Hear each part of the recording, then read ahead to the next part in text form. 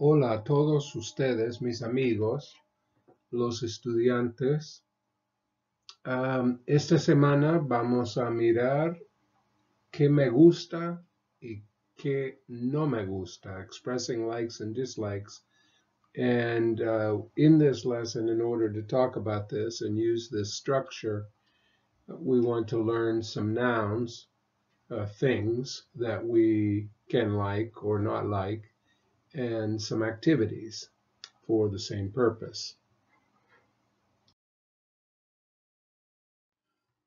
We use the expression me gusta to express the idea of liking something, a thing, using words that you already know from the lesson on clothing. We could say, for example, me gusta la ropa, me gusta el sombrero, me gusta la falda. We talked about how Spanish doesn't use a don't helping word that we do in English. It just puts no in front of the verb when we're expressing the idea of not liking something in this case. So the verb here is gusta. So we say no me gusta la ropa. I don't like clothing. No me gusta el sombrero. No me gusta la falda. In the event that the thing that you like or don't like is plural, as in the examples below, we change from gusta to gustan. So it's the same structure, but we just add an N. We're changing the form of the verb. No me gustan los guantes. No me gustan los zapatos. No me gustan las camisetas. And we need to point out that while we say I like, Spanish does this, conveys this idea in a different way. We could even call it backwards. It's more accurate to translate the structure in Spanish and the meaning to such and such a thing, a person, an activity is pleasing to me, or gives me pleasure, gives me pleasure. So looking at the situation here, it would be like saying in me gustan los guantes, the gloves are pleasing to me.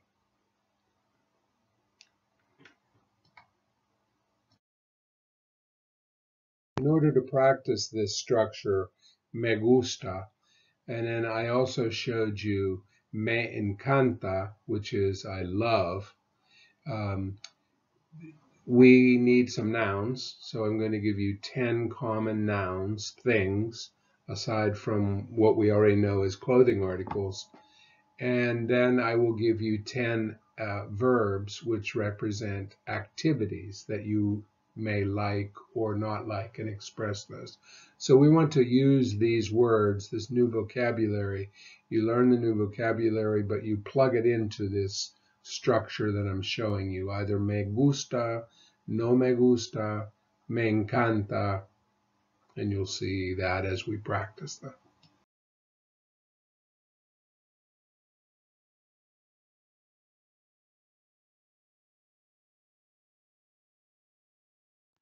There are a few different words for one of these, but we will start with one. La pluma, la pluma, la pluma. El libro, el libro. La película, la película, la película.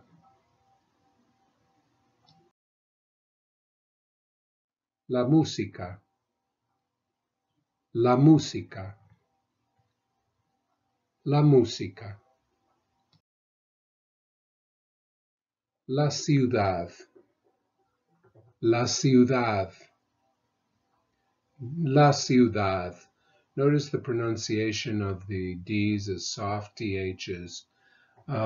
Also notice that a general rule, words that end DAD are feminine. And you'll see the other words we've seen here that end in O or A are pretty much obeying the rule of masculine and feminine. And then also remember our pronunciation rules as you're learning, going through the process of learning new vocabulary. The rules will not change with regard to pronunciation, so you want to apply them even though the words are new. El campo. El campo. El campo. Las galletas. Las galletas. Las galletas. In this case, las galletas are obviously cookies, but if they are salty, Spanish uses the same word for crackers. So las galletas are either cookies or crackers, and you would know from the context. El café. El café. El café. El té. El té. El té. La fruta. La fruta. La fruta.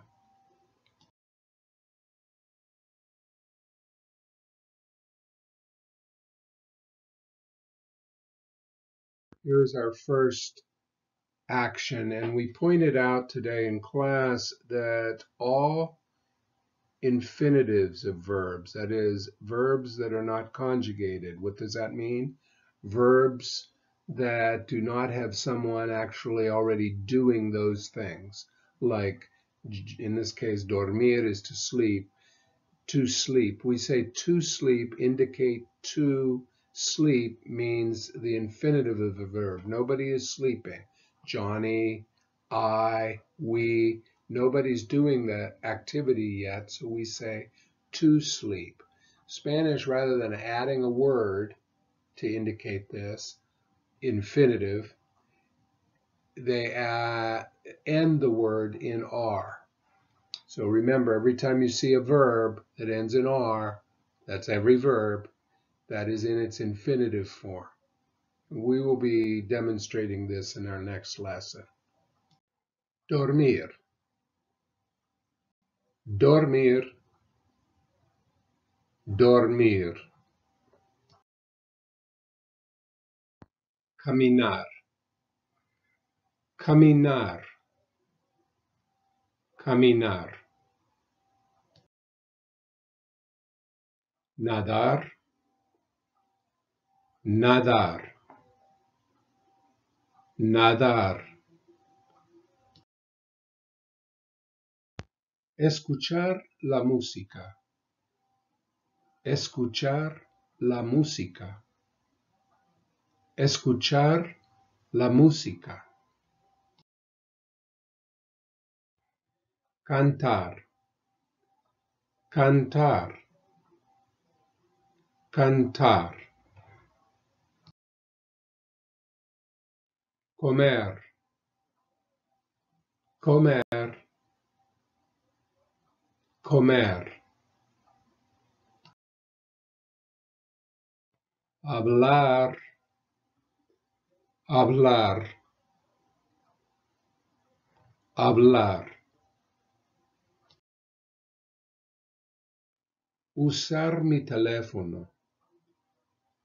Usar mi teléfono. Usar mi teléfono. A couple variations on this theme would be usar el teléfono. Usar el teléfono. Mi is indicating possession. Mi means my. Here, usar mi teléfono versus just usar el teléfono.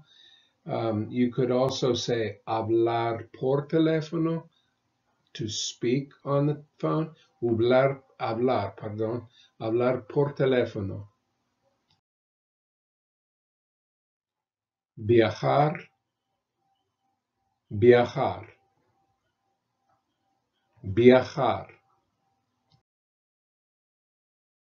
Mirar la tele, mirar la tele, mirar la tele.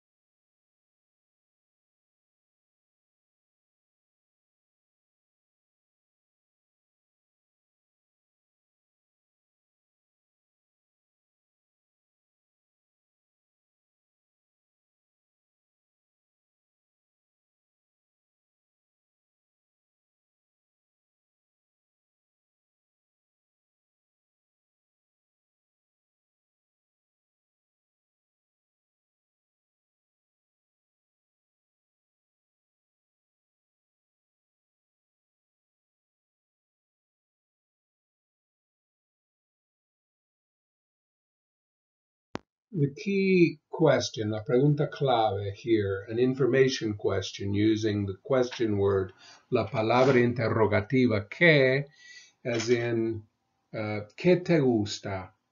Or, ¿qué te gusta hacer? ¿Qué te gusta? What do you like? Versus, ¿qué te gusta hacer? Hacer is to do or to make. ¿Qué te gusta hacer? And then the response will be giving information, because this is an information question. So me gusta, and then one of those nouns, or me gustan if it's plural. And then for verbs, you will always say me gusta, and we will give you some examples. ¿Qué te gusta? Me gustan los libros. Me gustan los libros. ¿Qué te gusta comer? And here you can either say, me gusta comer las galletas, or you could just drop the comer because it's understood from being in the question, and just say, me gustan las galletas. And we have to say gustan because las galletas are plural, as we did with me gustan los libros. If this were a singular noun, we would say, remember, me gusta.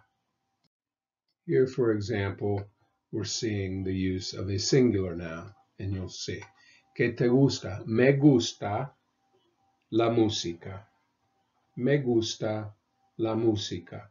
And we're going to add an element here of negativity, of what you don't like. Pero, and we said pero is but, B-U-T. But, however, pero no me gusta cantar. ¿Qué te gusta? Me gusta la música, pero no me gusta cantar. ¿Qué te gusta hacer? Me gusta nadar, however, pero no me gusta caminar. Me gusta nadar, pero no me gusta caminar. ¿Qué te gusta mirar? To watch. Mirar is to look at, to watch. ¿Qué te gusta mirar? Me gusta mirar la tele, pero no me gusta mirar las películas. Me gusta mirar la tele, pero no me gusta mirar las películas.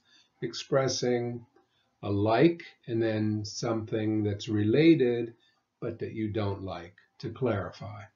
Me gustan los libros, pero no me gustan las películas.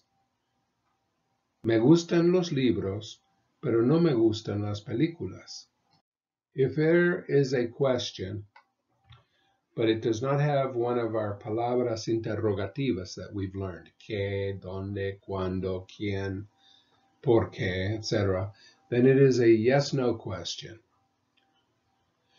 As in, ¿te gusta mirar películas? And you would respond either sí or no. Sí, me gusta mucho, a lot. You could say, sí, me encanta, I love it, or love them, but I love the action, so it's going to be singular, me gusta. Or, no, no me gustan las películas, no me gustan las películas, and because it's plural. Or we could have said, no, no me gusta mirar películas, in which case I would have said gusta because the verb mirar is followed. More yes-no questions because we don't have a question word. There is no que here. I'm not asking you to give me information. Although, as we said, typically when we ask even a yes-no question, most humans don't leave it at yes or no. They clarify, they expand, amplify their answer, as we are doing here. ¿Te gusta nadar?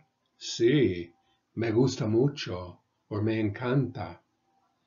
Or, no, no me gusta nadar, pero me gusta caminar. So, not this, but this. No, no me gusta nadar, pero me gusta caminar. ¿Te gusta cantar? Sí, me gusta cantar. Or, no, no me gusta cantar, pero me gusta escuchar la música. This following note can be a little bit confusing. I'll try to keep it as simple as possible. Sometimes, in order to clarify or emphasize exactly whom we're speaking about, you add a small expression. It's actually redundant because it's saying the same thing. So Spanish does this to emphasize or clarify. It says the same thing twice. It's called a redundant construction. So if you're referring to yourself, something in this structure of what you like, you often see a mí me gusta whatever, as in a mí me gusta cantar, or a mí me gustan las galletas. If you're talking about the second person that you're talking to clarify or to emphasize, you would say a ti te gusta caminar. A ti te gusta caminar.